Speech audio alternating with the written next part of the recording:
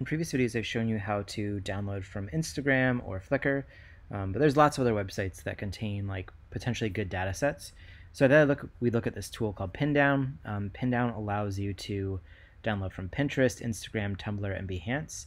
And for those of you that are not command line people, it's a nice tool in that it's just a browser extension. So you don't need to worry about anything in terms of installing like Anaconda or learning the command line.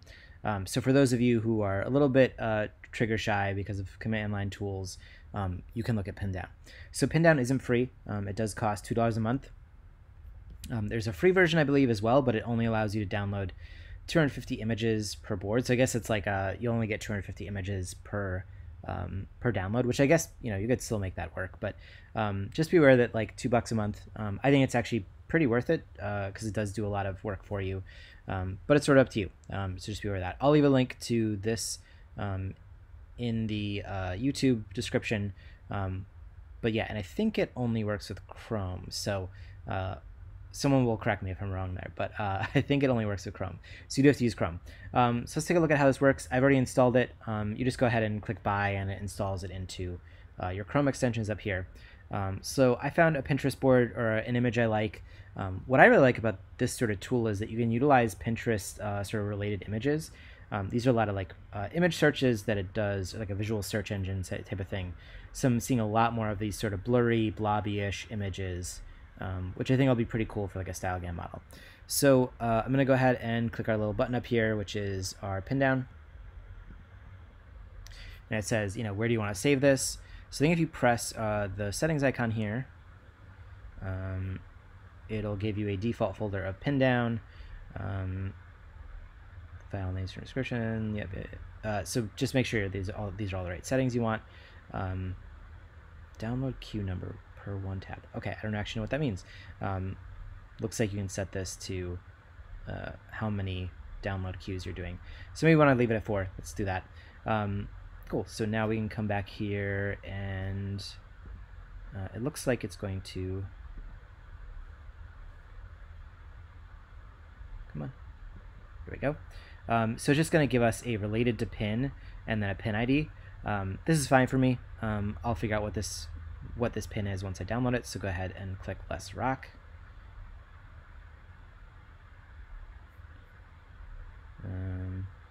Okay, sure. So let's just see how long this takes.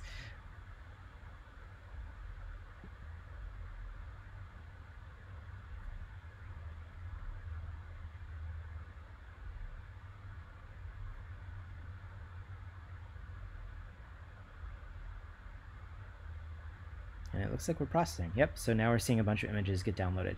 Now, let's go ahead and take a look at one of these. Just like with anything, you will run into issues where, let's go to our downloads folder here. So here we have a folder now inside of our downloads, and if I double click on this, you'll see that we are downloading images. And you're getting some ads, which will happen. So, again, remember that this is actually going to be a bit of a frustrating experience just because it is scraping images and you don't always have control over all of these. Or like you're going to need to do a lot of cleanup, right? So in a lot of cases, downloading ads. You could probably fix this by running like an ad blocker. That might be one way to do it, but just in case, we're just going to let this go. We'll deal with this sort of in a post-processing world. But you'll see here I'm getting some good images. Now, the other problem is, in addition to ads, we're probably also going to have some issues around image size. So if I want to do this for style gain and I want to get really high-res images, I need 1024 by 1024. This looks pretty good. Some of these, however, might not be, so let's actually switch to this view. Yeah, this one isn't very large. That one I can make work. So some of these, again, you're just going to have to figure out how to make them work using various tools. Like maybe with some of these, because they are pretty abstract, I could go ahead and put these in the datasets tool library and do some manipulation to make them work. I could also potentially bring them into a tool like what was I going to say? Oh, like in Photoshop, and I could actually do some things using like the content aware fill or other things. So I'm getting some good images here.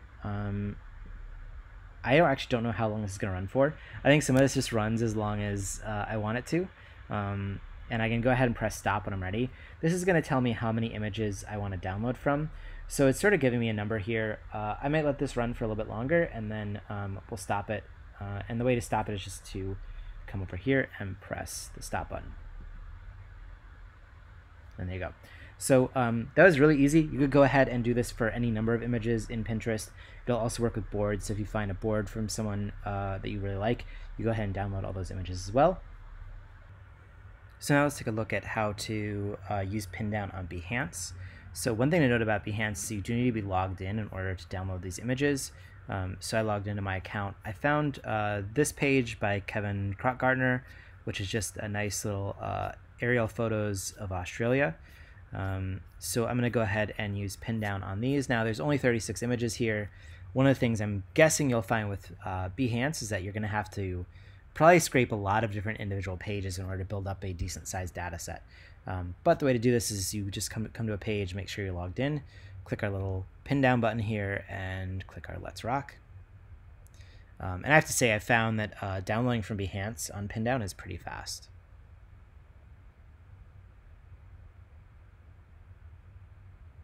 Cool, so there we go, we're done. So maybe let's go and find another page. Let's go back to Discover, and let's see if we have a second page here of things we can grab. Or actually, I feel like there's probably also a way to look for similar, is there like a similar projects thing in Behance? Let's see. Long scroll.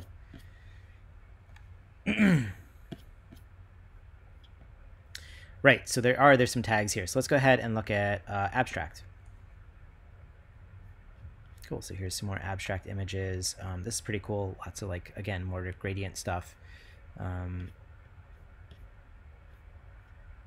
Cool, so let's scrape this one as well. There's only 10 photos here. So again, you're gonna have to do a lot of like manual work, but Pindown, because there's no coding involved, does make it fairly easy. And if I come over to our downloads folder,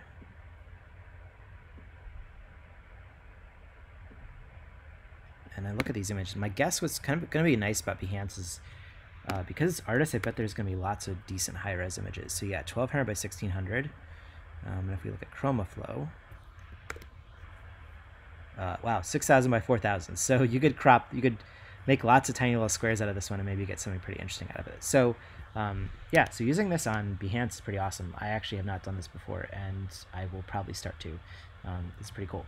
So one other place that we can look at scraping from is Tumblr. So let's do Tumblr sci-fi GUI.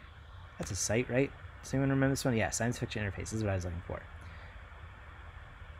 So maybe a cool idea here would be to scrape all these and generate like new sci-fi interfaces using StyleGAN or something. So we can come over here, and this is a Tumblr, so we can click on the pin down. Something fun is going on with the CSS here, but this should be okay. So let's go ahead and click Let's Rock.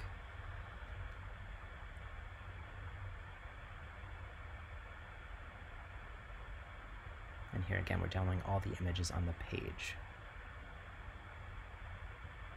Done. Now one thing I'm interested in is, was that actually all of the images on the page? And if there's a pagination setting, if we have to then click through the second page to get more.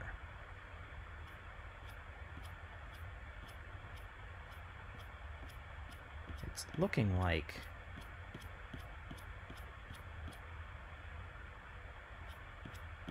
well, I'm really interested in what's going on here.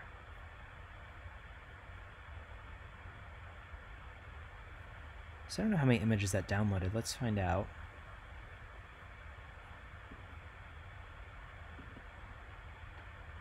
It says it finished. We've got lots of good images here. I would need to check to see exactly how far along that got us. My guess is there's more than 50 images in here, but there might be a limit. A lot of these tools in scraping things have limits on how many images you can download at once, plus any number of other things that are going on. So I'm just gonna oftentimes it's also like you have to have the page, images have to actually be loaded into the page. So I'm gonna come through here. Okay, so we're at the end now, maybe. Yes, we're at the end. Okay, so I think doing this tool is also quitting my screen recorder for whatever reason. Might just be overwhelming my CPU. But I was able to run this. So I ran this again from this page, and it won't show it because I've already run it. But I ran it again, and I was able to download far more images. So we come over here, downloads. So instead of the 150 or whatever I had before, I'm now at 295. So I was able to download a lot more images. So this is kind of the downside of one of these things, is that you do have to scroll through all of these pages to make sure that you download all the images to the browser, and then you can scrape them using Pindown. So a pretty cool, nice way to use this with Tumblr, but it does have some limitations. For me, I might try to actually use something like Beautiful Soup on Tumblr. I think you might get better results, although it require a little bit of finessing in order to get the UI and get everything loaded into Beautiful Soup to download. But this does work. I'll say some of the images here are a little small. So again, like anything, you'll have to use the Dataset Tools library to make some of this work for you. Okay, so so far we've gotten this to work with Pinterest, Behance, and Tumblr. A note about Instagram. I've now tried 2 or 3 times to get this to work with Instagram, and it does not work. Not sure what the deal is, if it's on me or if it's something that I'm not understanding. But for me, I was maybe able to get like 12 images downloaded, and then just completely stalled out. So my recommendation is to still use Instagram Scraper if you're going to try to scrape Instagram. I find it way faster. It works. I've yet to run into any issues using Instagram Scraper, whereas I've now tried a bunch of times with Pindown, and it's just not working. So still, I think, at $2 a month, using this for Pinterest, Behance, and Tumblr is a pretty great tool. It doesn't work on Instagram, so it goes. But I still think there's a ton of value here. So definitely play with this, especially if you are not a command line person. I think there's a lot you can do with Pindown to build up a really cool data set. So that's it for this video. If you have any questions, please drop me a note on YouTube or in my Slack channel, and I'll see you next time. Thanks.